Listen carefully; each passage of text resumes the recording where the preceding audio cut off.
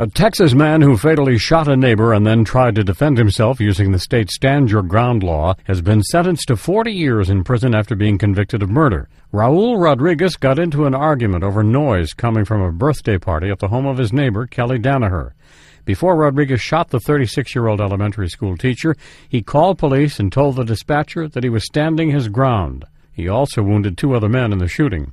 This is similar to the Trayvon Martin case, but the retired firefighter's case was decided under a different kind of self-defense doctrine.